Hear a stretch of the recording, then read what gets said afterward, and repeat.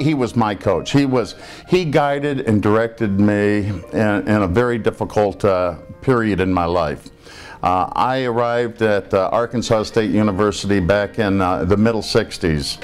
As a matter of fact, I think some of the players on the football team still were fighting the Civil War because I was one of those damn Yankees coming from New York, and they really put me through the mill like you can't believe, got into a lot of fights, and Bennie Ellender more than once took me off to the side and said, "Son, this is not the way it's supposed to be. Let me tell you how it is." So he guided, he directed me, and I was selected to play in the Chicago All-Star game against the world champion New York Jets. And there was one person I wanted there in the worst way, and I said, "Coach Ellender, could you come and watch me?" I was the most valuable player in that game because Bennie Ellender came, and I wanted to kind of show off for him a little bit.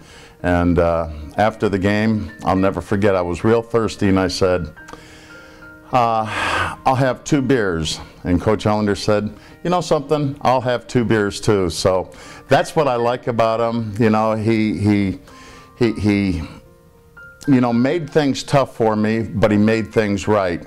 And he gave me a couple of lessons in life that would take me a while to explain, but it would be the lessons that would really knock your socks off. Just unbelievable. Coach Ellender's had such a tremendous impact on all of our lives. He taught us not only how to win on the field, but how to win in the game of life. He such a incredible student of the game, but he was you know, also a incredible gentleman and a very honorable type person. Oh, Coach Ellender is a great guy. He had a way of eating your fanny out and making you like it. He was really a nice guy and a good football coach.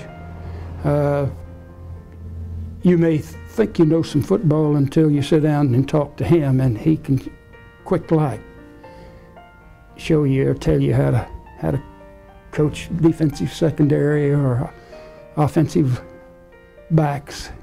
Coach Ellender was just, it's hard to imagine now, but Coach Ellender, he brought a lot of fear into us back then. He's such a nice, gentle person now, but back then we all had a great deal of fear and respect for Coach Ellender.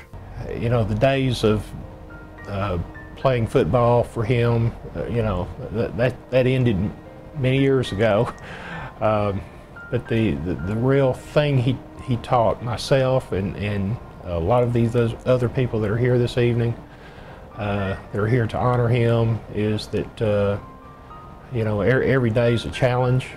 Every day you have to go out and compete in the world, and you need to do it with integrity and with honor, and you need to give it your best. And he instilled a lot of those values in all of us.